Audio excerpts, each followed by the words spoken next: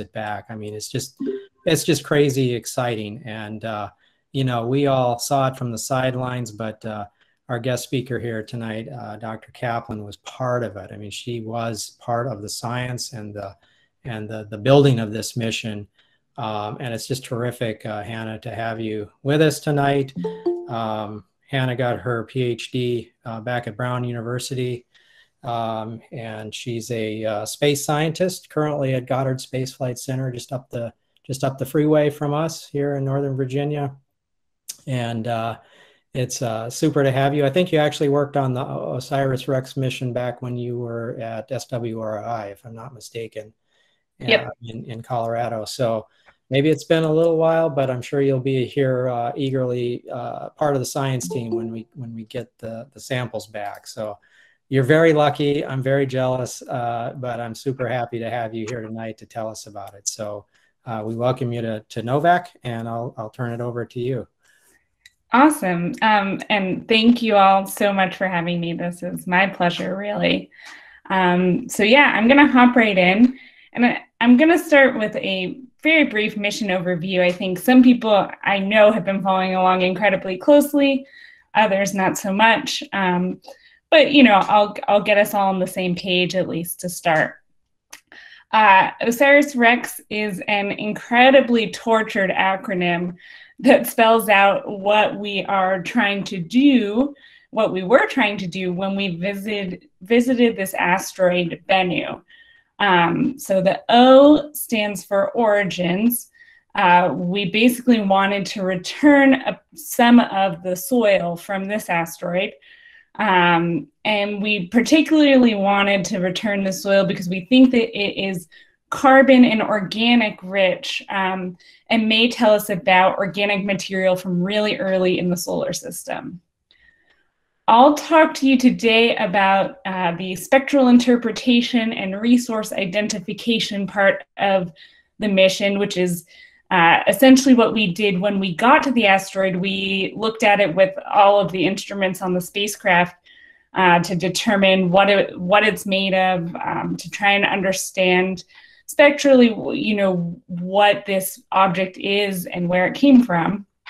I won't talk very much about the security aspect of OSIRIS-REx, but one of the goals of the mission was to understand whether Bennu posed a hazard to us on Earth. And so it's a near-Earth asteroid. It has an Earth-crossing orbit.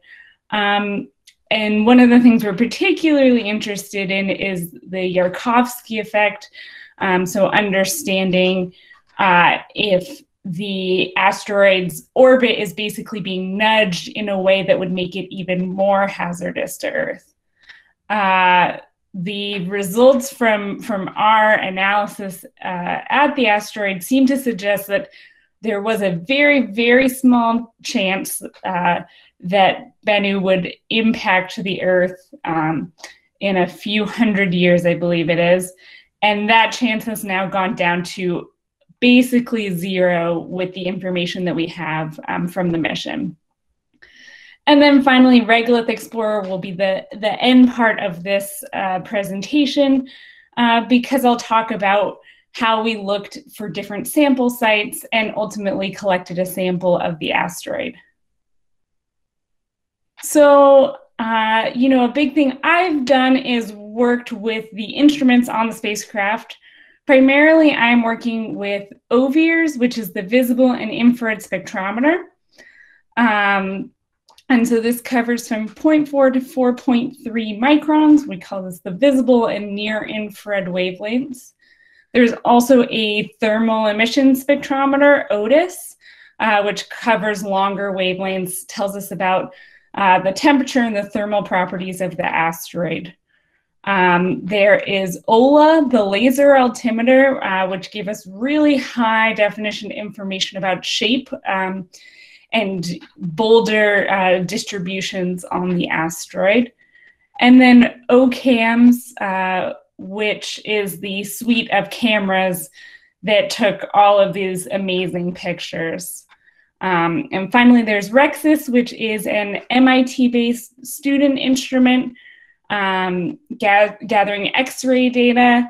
which I won't really touch on. That I think, you know, was a really cool opportunity for students, but the science didn't quite pan out. So the first thing is, you know, why go to Bennu?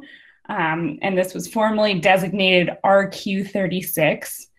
And so the short answer is that it was an easy place to get to. That kind of kicks out a lot of potential objects we could sample. So it was easy to get to. We knew something about it from Arecibo observations, and you can see in that bottom spinning image, our radar observations and the proposed shape model from those ground-based observations, which is actually really cool, because if you'll see in a minute pictures of the asteroid, the predicted shape model was really, really spot on. And then we thought at the time that there was evidence for regolith on the surface, that there would be easy material to sample. And I'll go into in a bit where that didn't quite pan out for us. But before that, I'll give you the 30-second overview of Bennu's history. And this isn't just Bennu, this goes for a lot of asteroids, both in the main belt and the near Earth objects. But, you know, essentially we think that Bennu's parent body, so not Bennu itself, but a bigger body probably formed from the protoplanetary disk pretty early on. That body experienced some amount of aqueous and thermal alteration. So it probably incorporated some radiogenic isotopes, which caused it to heat up. Some objects heated up so much that they melted. Others do not, maybe just enough to melt some ice that's incorporated in that body and to melt that ice. After a while, the kind of bigger body, Bennu's parent body, was impacted, probably catastrophically, and it broke up and it created this smaller object that we see today, the kind of top-shaped asteroid. Then, you know, you kind of sit around in space for a while. There's some reshaping and resurfacing that goes on as things impact you. And then ultimately, Bennu drifted into a position that led it to be moved from the main belt into near-Earth space. And then again, it's that, you know, we're talking billions of years of it being exposed to space, the space environment, and that does something to the surface. It's being impacted by all sorts of particles. And so then you can imagine that this entire set of this entire history is then found, incorporated into that final object that we come to visit in 2018 with our spacecraft. So we're kind of able, or hoping, to look back into this deep history as we look at modern day Bennu. So this is the real cool part, which is the observations we did at Bennu. And this is where I was really involved in the mission, and where a lot of my research and professional interests lie, are these sorts of spacecraft observations. And I'll just say, please, I can't see the chat or anything because I'm presenting, but if you have a question, I'm happy to be interrupted at any time. So again, I noted that we thought that Bennu was going to have a bunch of regolith on the surface. Part of this came from ground-based thermal measurements and thermal models, and also from having visited with spacecraft other objects like Itokawa, which I show a picture of here. You can see this big smooth area. They call these ponds. But the reality of Bennu was quite different, and I'll say from being there on the science team was quite shocking, just the amount of boulders. And it's worth noting that there was another mission going on kind of at the same time as OSIRIS-REx, which was Hayabusa 2. If you read about OSIRIS-REx, you might have read about Hayabusa 2 as well, because they visited a very similar looking asteroid right around the same time. And we both kind of showed up at these asteroids, you know, right around the same time with our spacecrafts. We were both trying to take samples home, and we both had the same issue, which is like, where do you sample on a body that looks like this? And I'll say from the OSIRIS-REx perspective, all of our mission planning and our engineering that went into our ability to sample was not prepared for this sort of surface. But it was very exciting to the geologists on the team, and I'll, you know, in an astronomy club, I hate to admit this, but I am a geologist at heart. That is my background, really. I'm very interested in the rocks. And Bennu has some really awesome rocks. So you can see, you know, from the geology perspective, it may just all look like boulders, but there are definitely some brighter boulders, some darker boulders. And it is kind of, you know, fractal in nature in a way. Boulders at all scales. Boulders, as you know, the more you zoom in, the more you see. And so I've shown here, I think it's really fun to look at these images and see some of the scales involved. And so, you know, something like Gargoyle Saxum, this black rock that stands out, you know, the size of a house on the surface, though it, you know, it can be hard to imagine from the photo, has this little 6-foot rock perched on top of it. So, you know, one of the things we spent a lot of time on, you know, as geologists is figuring out, okay, how does that get there? How do you get a 6-foot boulder up onto another boulder? And, you know, there's a set of things that can only have occurred on the parent body. So for instance, a large impact could toss rocks up onto other surfaces. But if your impact is too big, Bennu itself is only 500 meters across. So you can't toss really giant rocks with a really big impact because you just break up the whole body. So that's the sort of stuff that we were very interested in terms of looking at these pictures and doing photogeology on the surface. Another really cool thing we got from the images of Bennu is we were looking off the limb, and we were actually looking with the navigational camera, just trying to do some work to do feature tracking, ultimately to get a good sample site.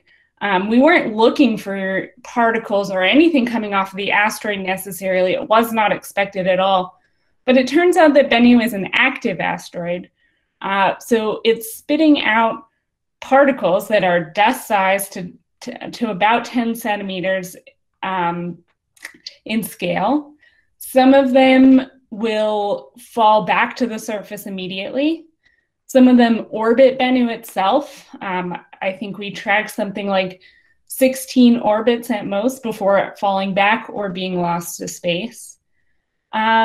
And so this is, you know, one of those cool things that you really only get with spacecraft observations. It's really hard from the ground to see this sort of thing. But it's also really interesting because it's a bit of an unknown about why. The main theories at the moment are that there is a thermal process, so Bennu heats up and then cools down daily, and it's possible that that rapid and pretty intense heating and cooling can fracture rocks and toss out particles. It's also being hit by small micrometeorites constantly, just as it travels through space. So it's possible that those are freeing other materials. So that's one of the kind of open questions, but a really cool finding from the spacecraft. So I was really involved in the mapping portion of OSIRIS-REx. I created a lot of these spectral maps. So not necessarily those background color images showing the background images showing the boulders, but more interpreting the spectral signatures to understand the distribution of different minerals and chemicals on the surface. So you can see what our spectrometer footprints might have looked like for an observation on the left here. And then in the middle, you can see how that translates into a map where each of those footprints is colorized based on some property. In this case, it is temperature being derived from a thermal emission spectrum, and how that relates to the surface in terms of the boulders and craters on Bennu itself. So this is actually an albedo map. So this just shows bright and dark areas, but we can map almost anything. Here's an example. This is the temperature map. This shows temperature across the surface at noon. You can see there's this one big rock, we call it the rock. All of Bennu's features are named after birds and bird-like creatures. So the rock, ROC, is a bird from mythology. And so this is a particularly hot boulder, probably has to do with its thermal properties. So its composition and even more likely the porosity of this rock is kind of distinct compared to the rest of the surface. One of the things we were really interested in at Bennu was looking for water. And we did this with OSIRIS, the visible and infrared spectrometer, which collected spectra in that visible range that your eye can see, but also in the near infrared. And out near 3 microns, there is an absorption feature, and you can see it in the spectrum, which is mostly flat or sloped, and then has this feature here near 3 microns. And that is due to either water, H2O, or hydroxide, OH, that is bound in minerals on the surface. And so we see this, this type of spectral signature basically all over Bennu. So you can see, again, we can map all of these features. And so you can interpret this map as blue being less hydrated regions on the surface and red being more hydrated regions on the surface. So you can see that that central ridge of that top shape is actually less hydrated, and the poles are more hydrated. And so we can try to interpret what that means. Is the water being delivered via the solar wind? Is the ridge being heated more or bombarded more by micrometeorites, and therefore losing water more rapidly? Those are our primary theories at the moment in terms of what is causing this particular water distribution. We also see another absorption feature at near 3.4 microns. And so this is indicative of carbon and hydrogen bonds on the surface. So again, you know, you have that strong 3 micron feature from water. Here's another one that's associated with organics. And so this was really nice to find, because again, we're really interested in that carbon-rich material that we want to bring back, because we want to study these organics as potentially precursors to life on Earth. These are the sorts of organics that may have been delivered to early Earth on from other asteroids like Bennu. So in a way, they're kind of, you know, they're not fossils in the way that you think of them on Earth, but they're relics of organic matter from the early solar system that we're really keen on understanding. And we can also look at spectral slope with our instruments. So you may be familiar with more red or more blue objects in space, where red means that you have a more positive spectral slope, as in this showing of spectra, and blue would mean you have a more negative spectral slope. Bennu shows quite a bit of variation. So you can see individual boulders here are more red. Some of the finer seeming material is maybe a bit more blue. And we've been able to trace this pretty well to this concept of space weathering, which is just the irradiation, cosmic rays, and micrometeorite bombardment that happens in space. Just Bennu sitting around in space, these things are bombarding the surface, and they're changing that spectral slope. And our interpretation is that the redder things are, the younger they are, the more recently exposed. So that's really cool, because you can start to try and point out, where on the surface is the most recently exposed, what is the oldest part of the surface. And so that can help when we choose our sample site to understand, what sort of material we're getting back.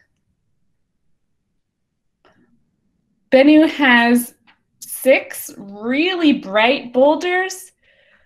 Really bright is 14% normal albedo. So if you looked at them, you would say that's not a very bright rock.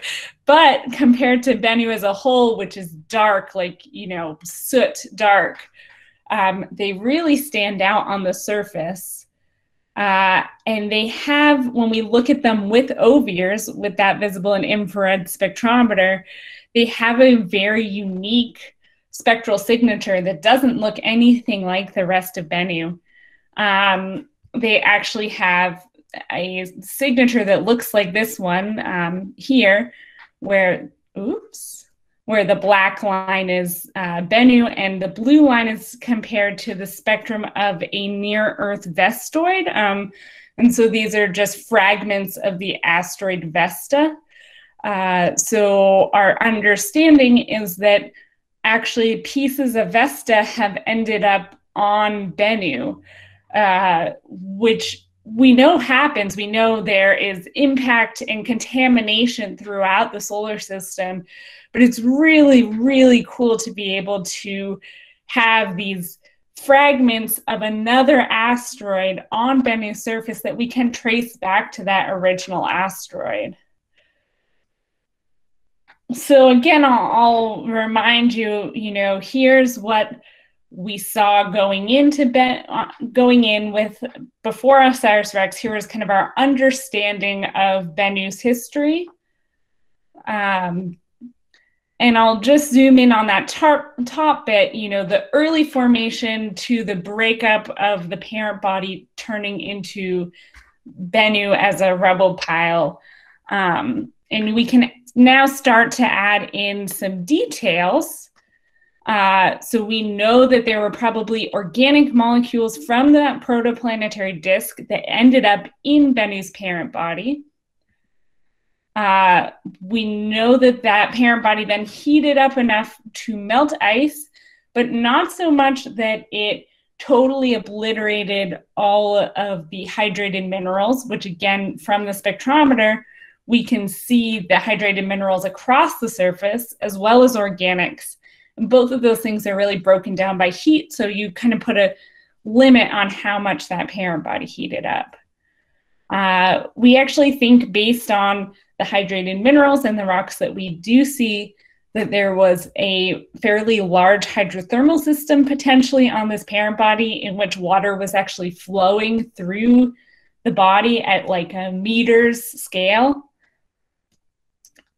And then sometime during this early portion, there was an impact from a vestoid, from a piece of Vesta that ended up on the surface. And then that was all before it broke up. and reaccumulated as Bennu itself today. Since then, we have that impact of that space environment, the space weathering, that is impacting the surface continually to this day. So, you know, this is not meant to confuse you or to, you know, put a zillion pictures on the screen all at once. It's just to show that we really have a much more nuanced view of what has happened to Bennu just from looking at it with this spacecraft. And that's really, you know, that was the goal of that part of the mission, and it's really exciting. So I'll go into sample collection. If there are any questions about that, you can let me know now, or we can get to them at the end. I think maybe we'll let you continue, Hannah, because it's going good, but we are accumulating questions that I want to let you continue, though. So awesome. Okay. So yeah, just a few more minutes and we can get to questions. The sample collection, I think, is the really exciting part of this mission.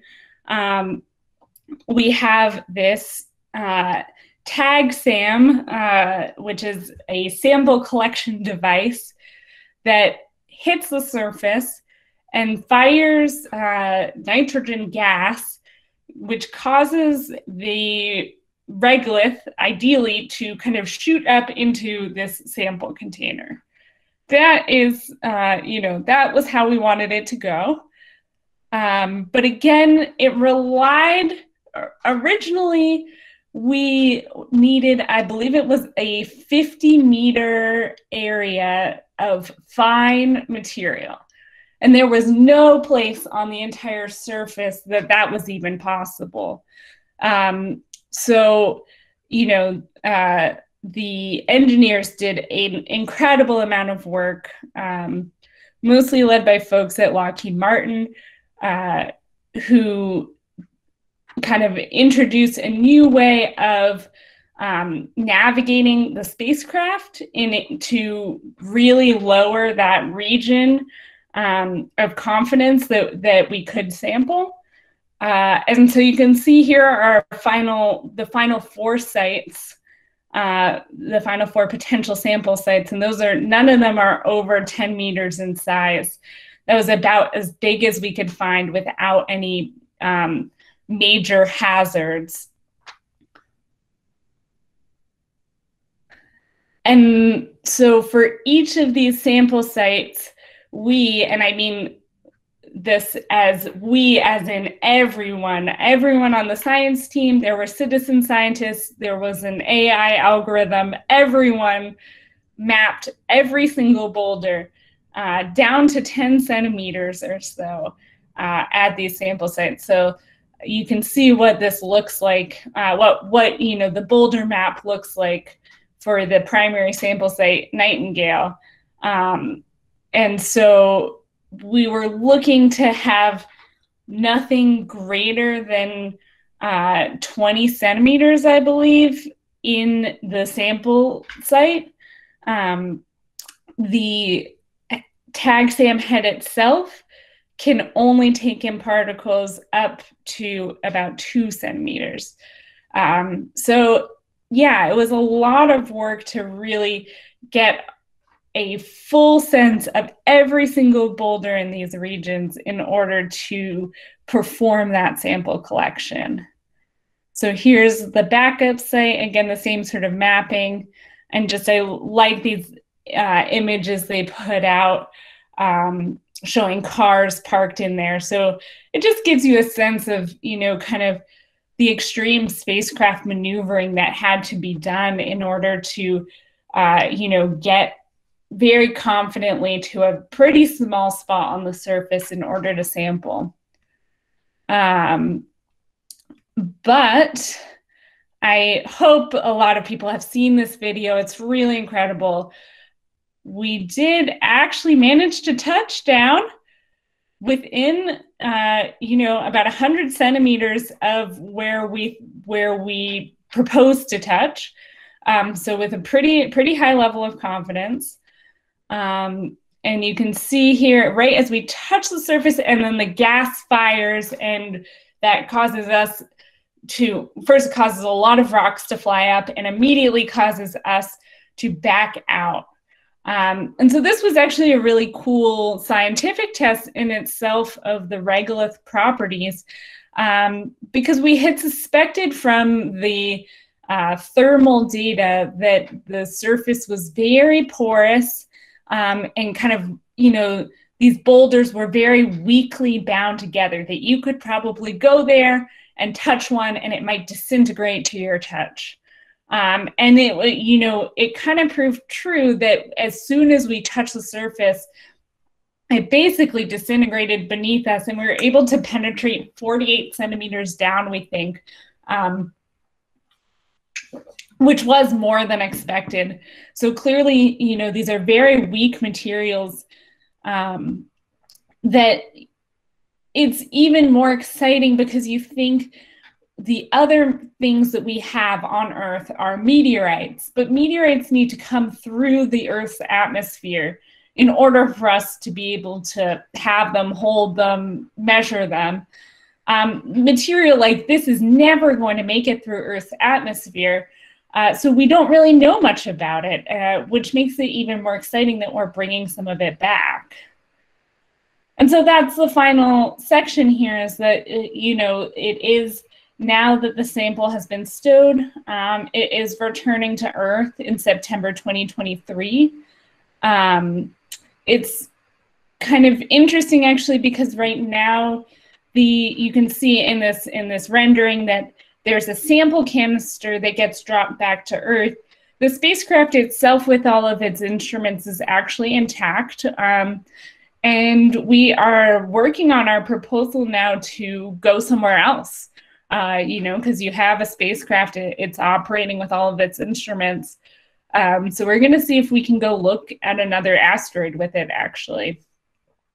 But, you know, I think just to end it all off, you know, why I'm really interested in the things that we do in space, but, you know, I have to admit that the things we're able to do on Earth are really incredible. And here are a lot of pictures of different lab setups that we are planning to use to understand the return samples. And it gives you a real sense of, you know, why you can't do it all in space. We just can't bring our most state-of-the-art instruments to space with us. So it does really argue for bringing that sample back with us. And, you know, a really cool part of this is that about 50% of the sample will end up being saved for future scientists.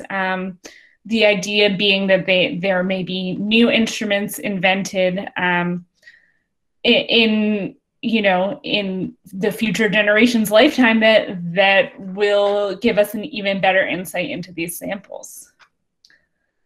And so that's the end of my talk, and now I am happy to chat and discuss about whatever topics anyone wants on OSIRIS-REx. It sounds good. That's really a crazy, super interesting mission. I mean, it's just fascinating from an engineering perspective, and also the science that I know that you're gonna get.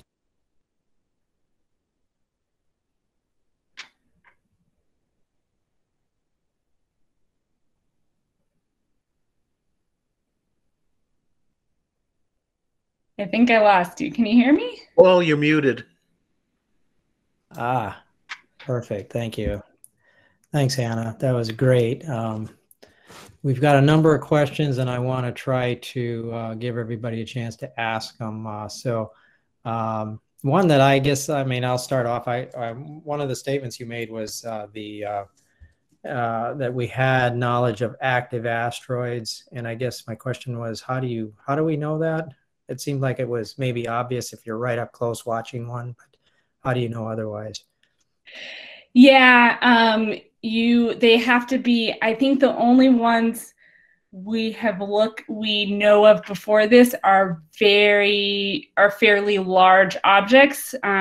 So I think something like Ceres, you can see some amount of material being ejected with ground-based infrared telescopes, but it's big. is the way that you're able to do that. Okay. Okay.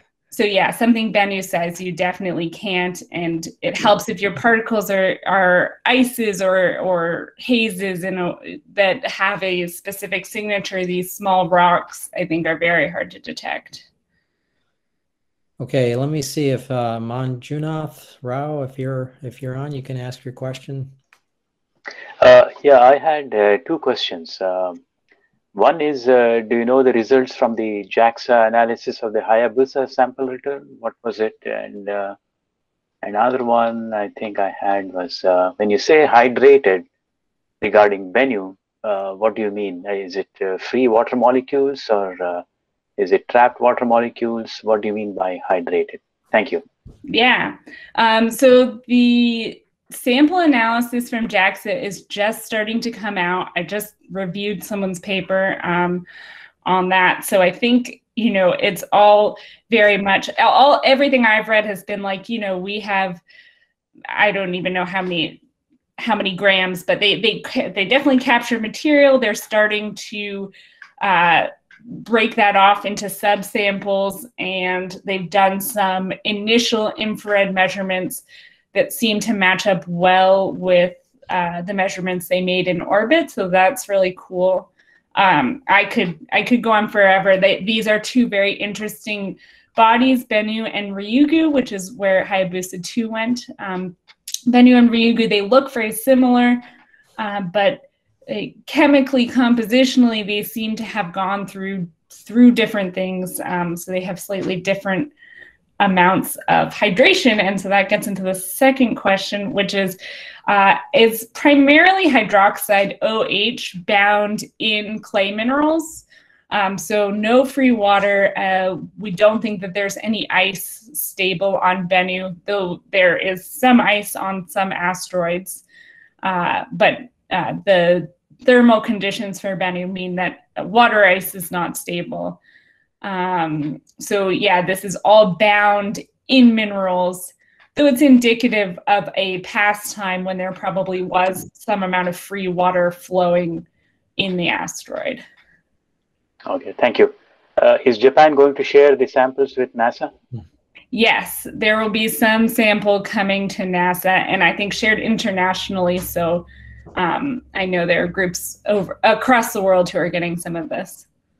How much weight did they actually bring back? Was it all just particulate material, or did they actually have, rocks, if you will? Yeah, no, they didn't bring back any rocks. I think, I think the biggest grains they had were like maybe a centimeter or something. They're pretty small. And I don't know what the actual weight is. Their sample canisters held less than, so we were aiming for 60 grams. And they, I believe, were aiming for a fraction of that. They're using, so their Hayabusa 2 spacecraft, Hayabusa, the first Hayabusa 1 went to Itokawa and brought back just a couple of grains, literal dust grains. They got a lot more material this time, but I think it's in the tens of grams kind of range. Okay. Let's see what else we have. John Birch, you had a couple of questions, I think, if you want to ask them.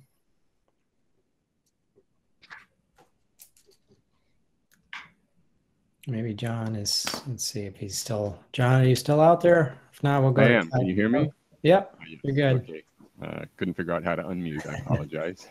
I can't figure that out either. So.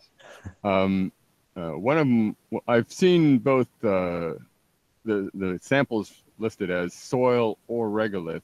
And do you distinguish between the two? And if so, what is that distinction?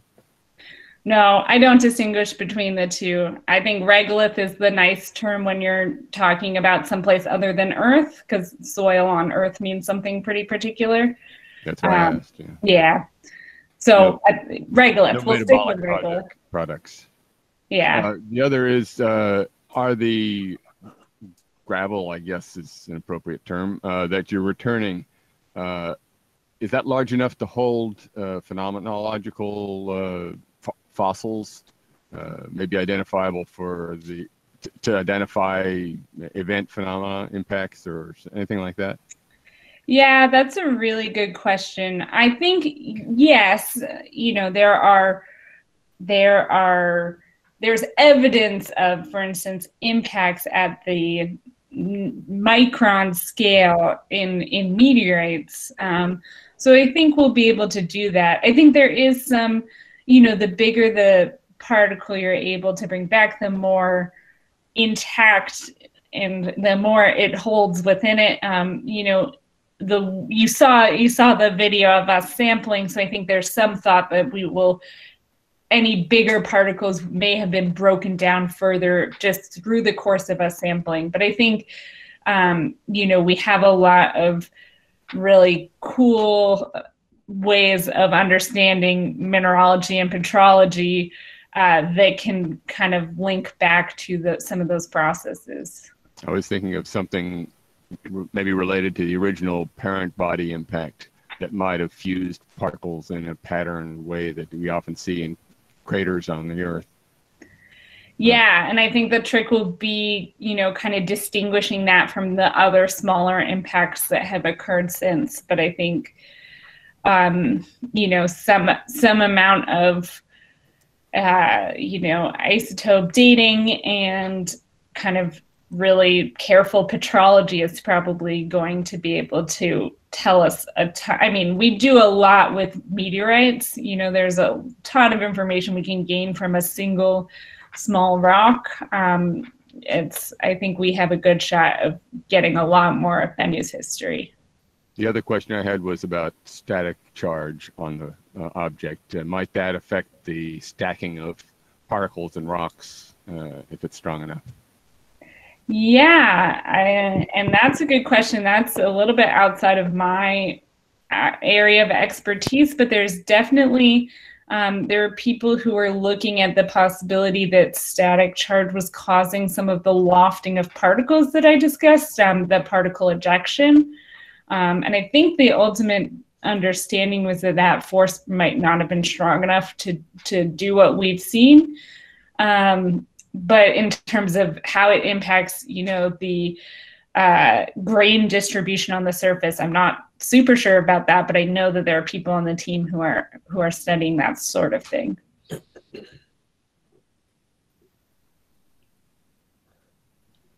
Okay, let's go to Kevin. Kevin Black had a question for you. Yeah, I just was curious how representative Bennu is of other asteroids. I mean, for instance, you mentioned earlier that I guess one of the Japanese one saw these ponds, which were, I guess, had a lot of fine particles where Bennu had none.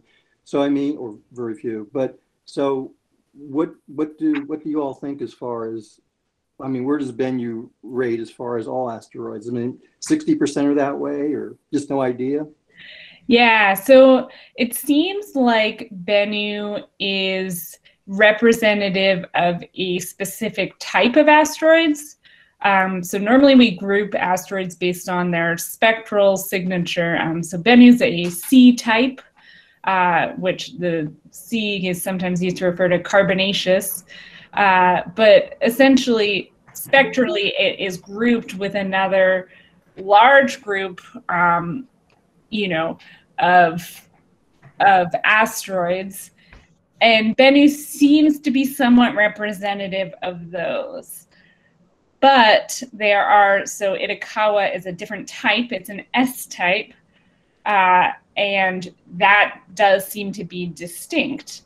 I think we would have to visit more bodies to understand. So there's an upcoming mission to Psyche, which is a different type, it's metallic.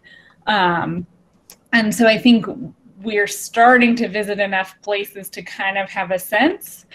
But, the C types are something, maybe 40%. They're a good fraction of the asteroids in the asteroid belt, but certainly not all of them. Paul, I'm not sure your last name, but had a question kind of similar. Do you want to ask it? he was interested in the parent body, and if where is that now? You had a slide there that showed Bennu kind of maybe being created from another body.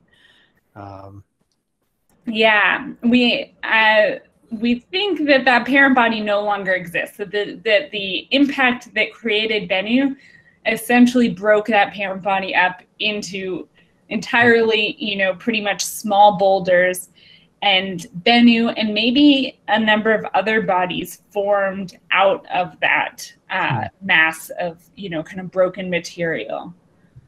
And that's, that's kind of the story of the asteroid belt, where there are some big things like Ceres and Vesta that didn't kind of catastrophically disrupt like this, but a lot of the other smaller things are likely, were once part of a bigger object that now no longer exists. Is there the part about Vesta is really intriguing, and is there a reason Vesta versus another asteroid? Are they in similar orbits, or are they in some other way kind of linked that it would be Vesta and not Ceres, or not something else that you think these rocks might come from? Yeah, so that connection to Vesta is pretty set, because Vesta has a very unique composition.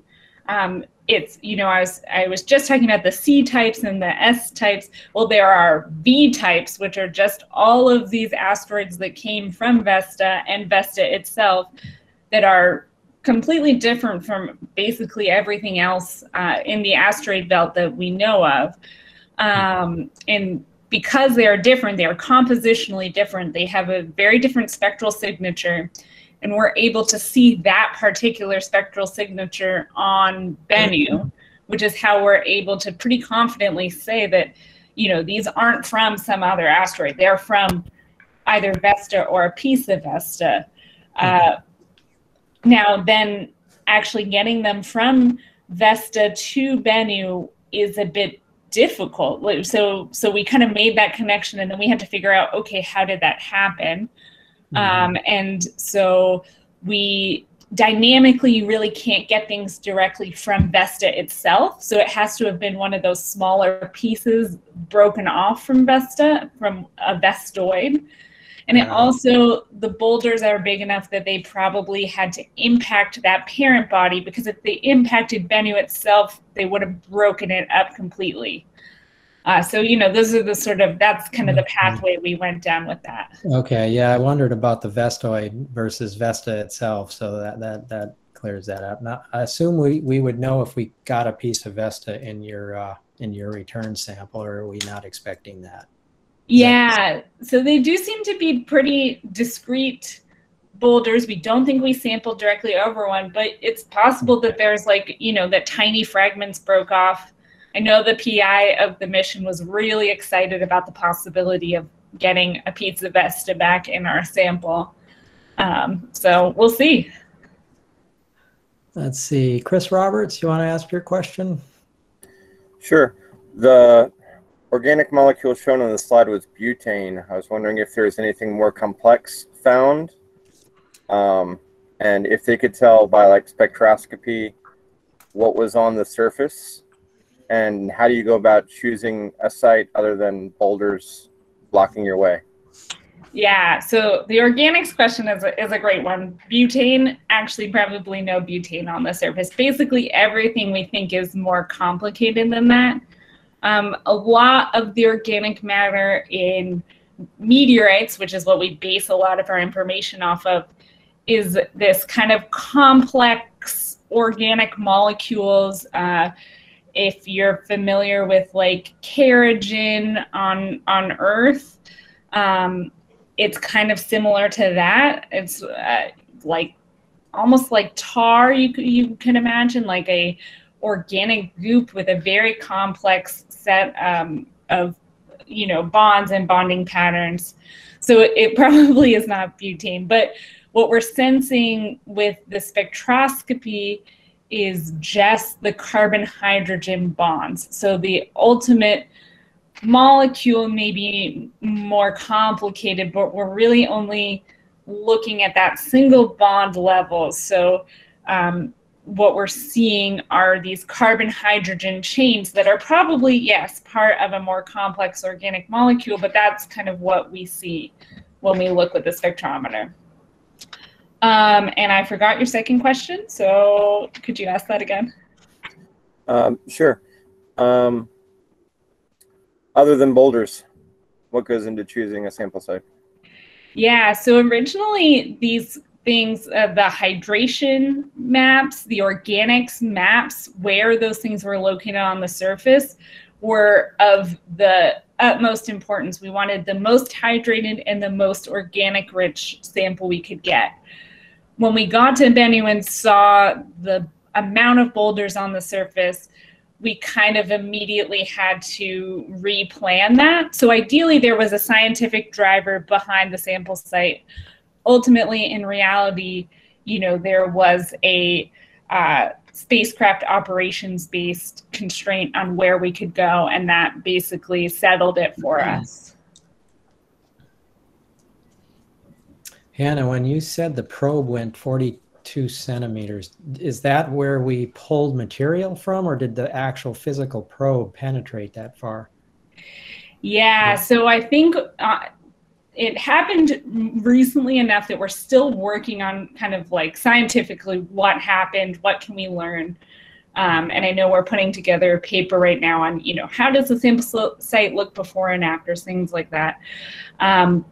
But yeah, I think one of the big things we're trying to back out is what depth exactly did we get material from? And I'm not sure I've heard an answer, but I'm not the person working on it. So, we got good imagery though of the site after we touched it.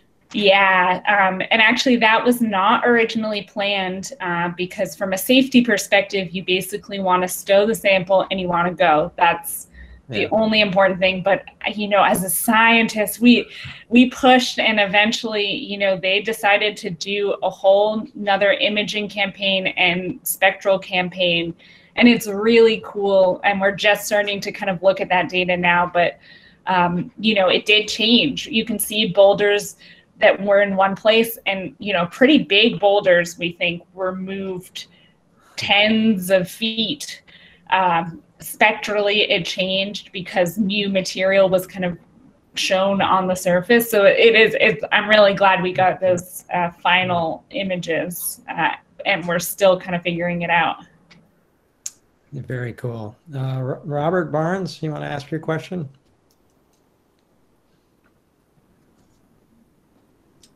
And if he's not on, I'll ask it.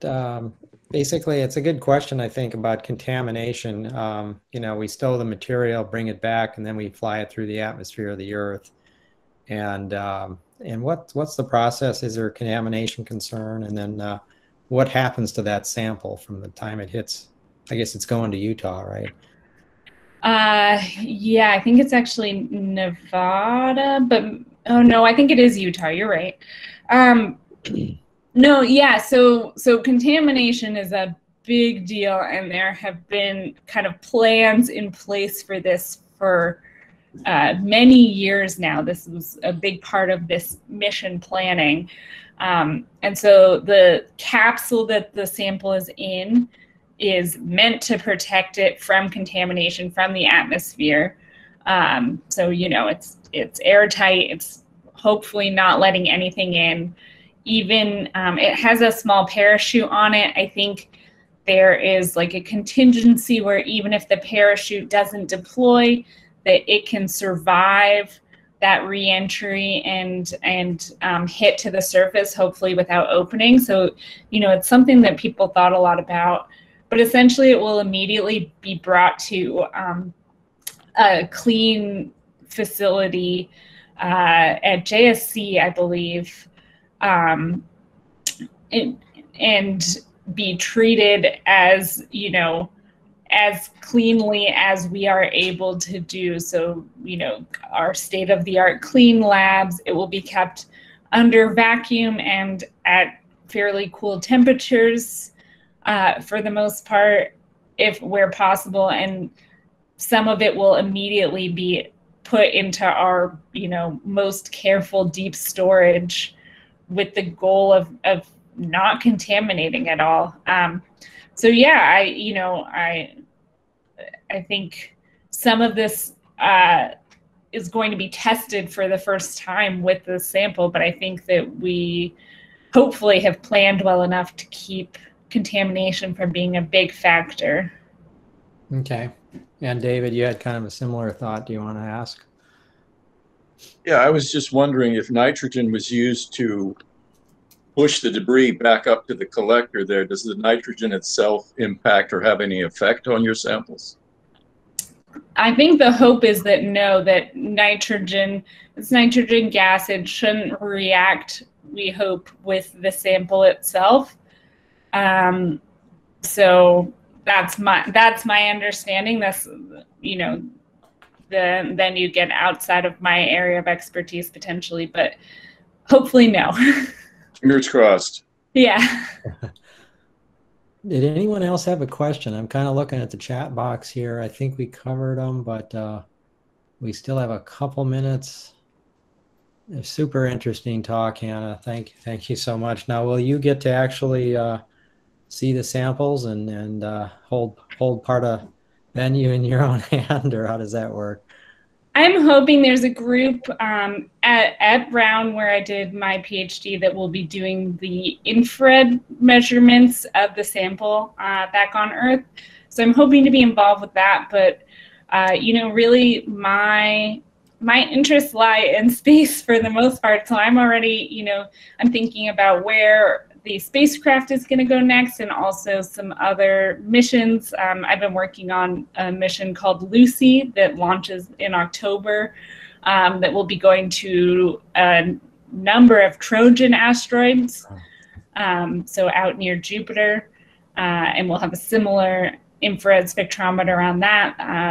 So that's kind of, I think there are very qualified people at Goddard and also, all over the world that will be doing a lot of the lab measurements, and I will hopefully be looking at more pictures of asteroids. That sounds great. Any final questions for Hannah? I had one more. Sure.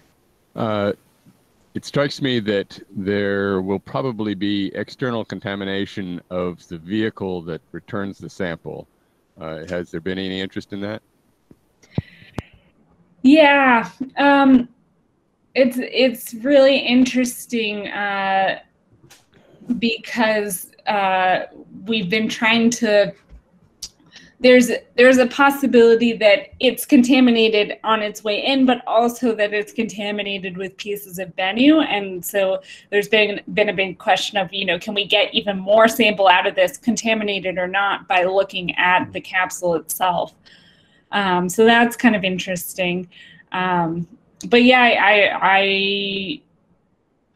I guarantee you that someone has thought about it, but I'm not sure I know, exactly what might happen. Is this capsule hits the ground, lands, or is it captured midair type of thing? No, it hits the ground. Hopefully not too hard, but it could be entering pretty fast if the parachute doesn't work. Yeah. Have some kind of telesponder to locate it? Yeah. And I think it's going to touch down in White Sands. It's, it's out in the desert. Okay. That's cool. Any final thoughts from anyone? It's a great presentation, Hannah. It was super, like I said at the outset, it's just an exciting mission from a engineering standpoint, and of course science is really cutting edge, and it's what inspires, I think, the younger and the older generation. So I'm really looking forward to hearing about the sample return and actually Lucy. So we'll certainly try to invite you back to talk about that mission too at some point. Yeah, happy to chat anytime. That'll be really neat. So thank you so much, Hannah, for your time. And for the rest of the NOVAC folks, we have a whole bunch of activities, as you know, coming up. So take advantage of nice weather, clear skies, and you know, please don't forget to vote. That's the most important thing in the next 24 hours. So thank you, Hannah, and do great things. We'll catch up with all of you later. Thanks.